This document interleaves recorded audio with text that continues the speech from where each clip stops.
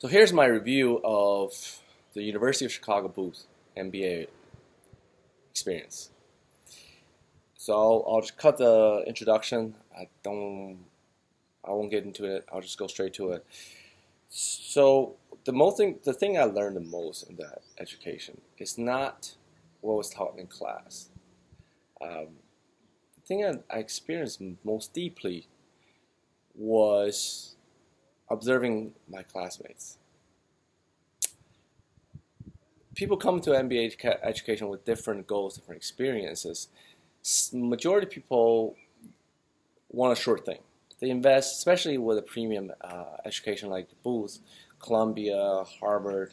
You're investing in $200,000. That was my cost, plus 2 years of your life, 2 very disruptive years of your life. Because despite the fact that I went to an executive MBA, essentially it was full time because mentally you are there. You're there. You cannot be somewhere else. You cannot constantly switch. And the university Booth education was so intense enough where it's not one of the education where you can just party and drink your way through it. There has been a few people who are able to do that, but I think the IQ out there, they're outliers. Majority of people in the program are very smart, but they're not outliers. They are simply hardworking, smart people. So you go into this, you're hardworking. You had to put your family life, you had to put your work life kind of on hold. Don't expect any great. If you can maintain it, you're already doing very well. Meaning your family and your work life. And most people want to invest in this money for a simple fact that they want to move up, right? It's very simple. They want to move up. Why else would you invest in this? There are two ways. Well, there's more than two ways, but there are two main ways in moving up. One is you get this, so you tick the box, so you can move up in the management system. For you to become a general manager, for you to manage more than 10, 20, 30 people, you need to sort of have this fundamental systematic understanding of how business works, not only in your specific function, but also in a cross-function. So you need this in acquiring that. The other way is that you're not happy with what you're doing. You're not happy because either you're not making money, you're not progressing, or simply because you just don't like what you're doing. And MBA is the gateway for you to kind of switch. Now, if you're doing this, if you're looking to switch, executive MBA is not the one for you. You should be at 25 to 20 to 30, and you should be in the full-time program. You not come to executive MBA and want to switch. It's impossible, nearly impossible to switch.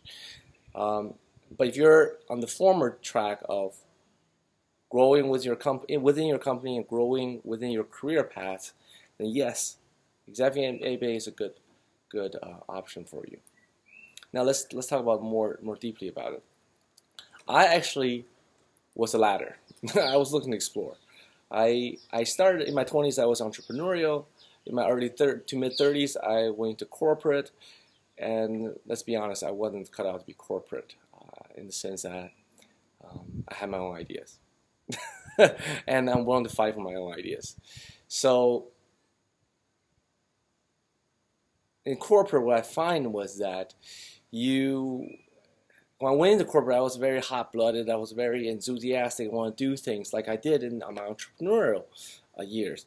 However, what I found was that in corporate, it's a political organization.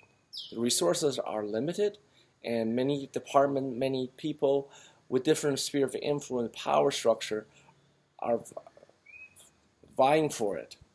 So you, as an individual manager, you cannot simply expect to do things the way you want to do it. You have to collaborate, negotiate, and compromise, which significantly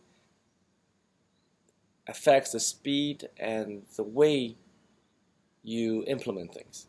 I had to learn a whole different mindset, how to work in corporate to get things done. That took about a year. It literally took about a year and a half to understand this game. Ultimately, I feel that deep down in my soul, I'm not the corporate guy. Even though I learned the skills, I don't enjoy it. And so I'm the guy who switched. And I would say it's utterly failure for me to switch. However, what I gained from this was completely unexpected. In the 2 years, I was privileged sitting next to some much more successful, much more accomplished people than I am.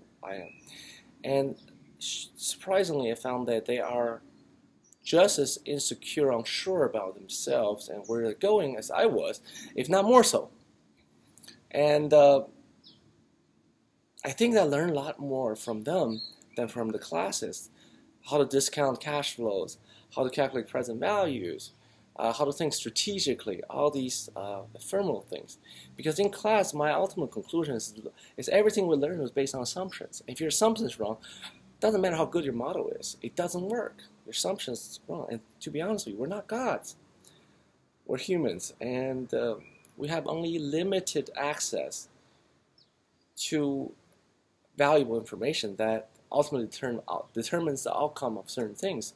So, well, MBA taught me a lot of interesting, intellectually challenging, and curious models. Without the right input of information into those models, so our model will not produce ideal results. And that's the limitation of MBA education. I'm not telling you the education is useless. I'm telling you the limitations of it. But what was limitless was observing my classmates, and they came from all walks of life, from doctors looking to rise into managerial positions within hospitals, to accountants looking to become financial controllers, to PE guys who want to network with other PE or financiers who are looking to network with other financiers. And I was really, again, going back to, I was really shocked to find how unsure, insecure, and wavering they are about. And because of that, they behave certain ways because they believe that those are the way to obtain what they wanted, what they needed in life. And from that conclusion, from those observations, I made the conclusion that I need to go back to my entrepreneurial roots. And that was that is the most valuable thing that I obtained, is that I am no better no worse than anybody else who outwardly appear to be better. And I found my true path. I no longer have doubts of what I want to do, because I see the end result of those other people and what's waiting for me if I follow the path that I follow. So, is booth education good? Yes, it is absolutely, in relative comparison to all the other MBAs and the MBA people I met. Booth is one of the most knowledgeable, factual, and intellectual of them all. Is it worth it? It depends. It depends on what you got out of it. I have to say that although I got not the thing I thought I would get out of it, which is a great job, 150, 160K salary, and a prestigious position, it was worth it. Because what I got out of it was a better understanding of myself and an assurance about myself and my place in this world. But it may be not for everybody. It's certainly, it's just like that funny joke in the finance industry, right? Results vary with various clients. It's a risk. And if you're at the point, you have to listen to your heart, not your brain. If your brain plays tricks, and then it's one day it thinks one way, one day it thinks another. You're constantly vacillating, but your heart knows whether it's something you need. And if it's something you feel that you need, then do it. Because the money, it's a significant amount of money. For me, it's $200,000. But you'll make it. If you don't make it, you default on it. One or the other, it'll be paid.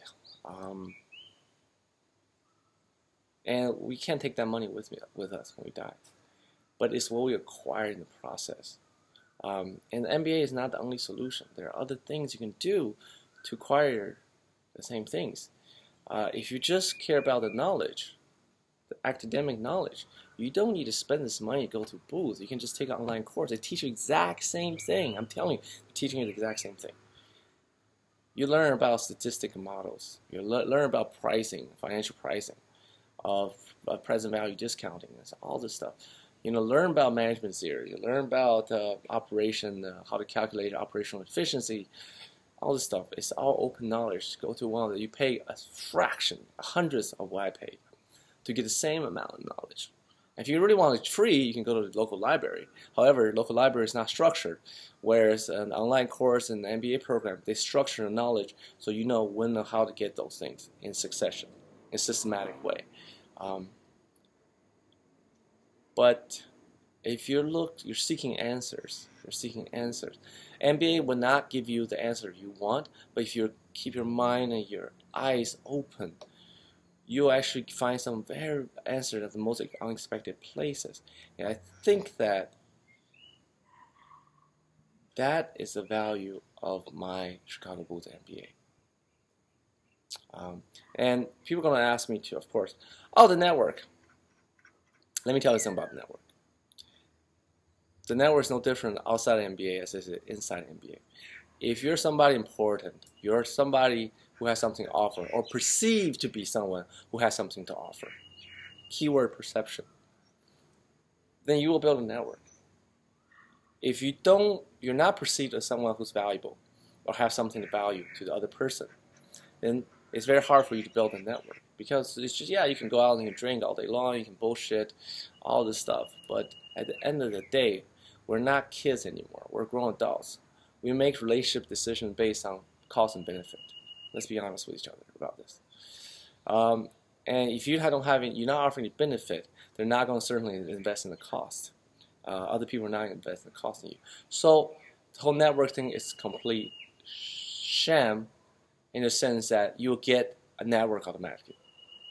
You only get a network if you have something valuable. Let's say you work for a foreign wealth fund. Oh yeah, everyone will want to talk to you, and some will even want to kiss your ass.